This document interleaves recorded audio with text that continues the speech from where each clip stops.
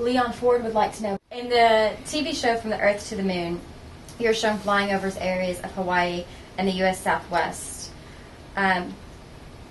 Is that how you really trained? Did you take photographs out there? And tell us a little bit about your geology training. Well, I could write a book about that, Leon. Farouk was my instructor. We spent over a year in a classroom studying geology, studying geologic formations. When Dave and Jim did their surface work, we'd go to remote sites. They would get out the lunar rover or walk around and do their geology, and I would overfly them, giving a broad perspective of the area that they were in, and sometimes taking pictures. However, the movie was a little off because they had me flying in a Cessna, and they had Farouk in the back seat. That never happened.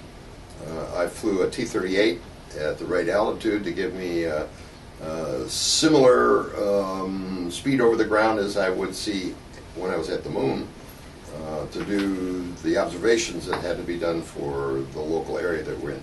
And I don't think we ever flew over Hawaii either. I think it was all done in the Southwest.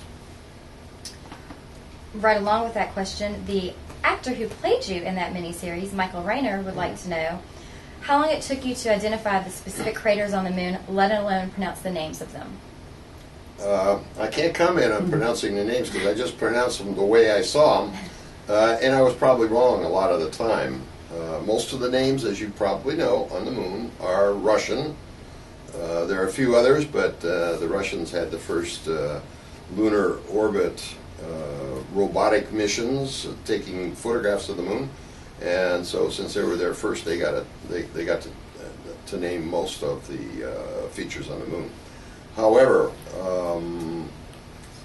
our training was really long. As I said in a question before, we spent about a year studying geology and geologic features in a classroom, and then we had to apply that to the real world where we were overflying areas that had the same kinds of features. And that took a long time. It took a couple of years to really get comfortable with all that.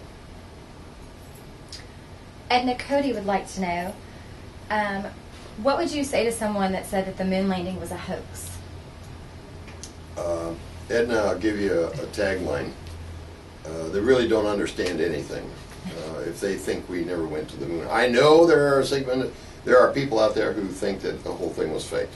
Too many people saw the movie Capricorn 1 and they took that as the Bible. However, pretty hard to fake hundreds of pounds of rocks that came back from the moon. And it's pretty hard to fake 500,000 people working on a program, and not one of them ever said it was a fake. So I think that's a figment of somebody's imagination. It's sort of like the Flat Earth Society. People that think the Earth is flat, and most of us know that it's not.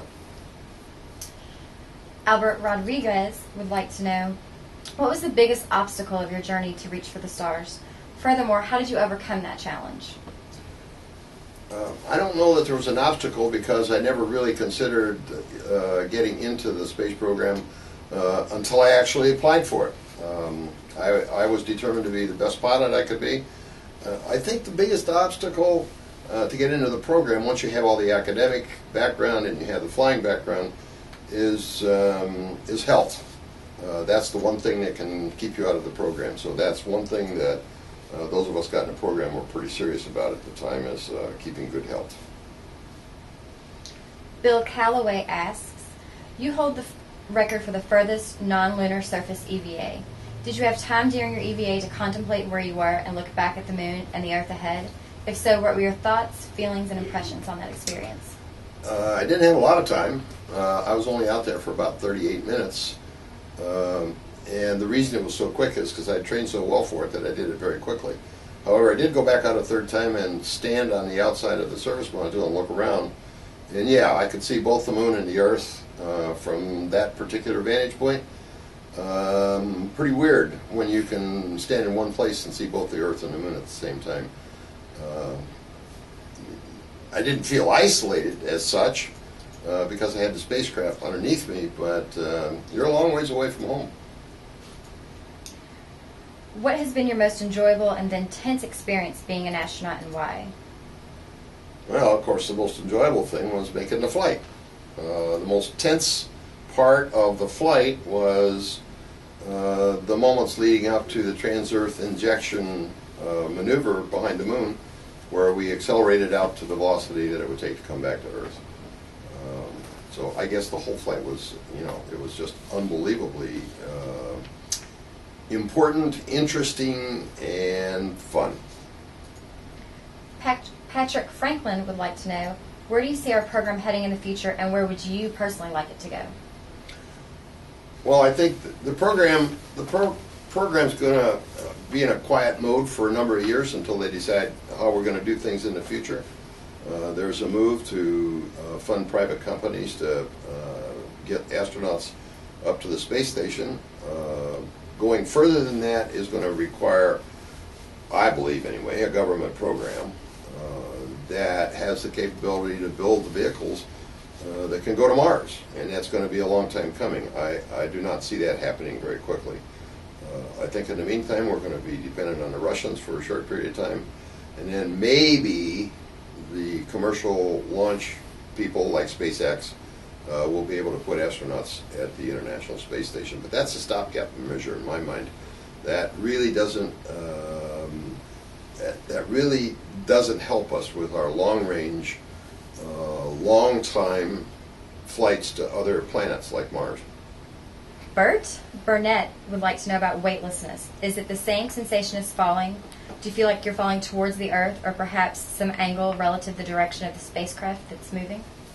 Bert, there's no sense of falling. You are in kind of neutral gravity. You're inside a spacecraft. Let me make this clear. You and the spacecraft are both in free fall. You're always attracted to a gravitational force such as the Earth or the Moon. So you're actually in free fall, but how it feels inside the spacecraft is what we'll call zero gravity, because you, relative to the spacecraft, can move around. There's no up or down. But understand that you and the spacecraft and everything else with you is falling. You're in free fall all the time. And there's no sense of direction. Colin would like to know about your new book that's going to be available. When will it be available, and what's the title? The book should be available, I believe, in August or September, and it's called Falling to Earth, and it has to do with my background, of course, and the flight and the aftermath of the flight.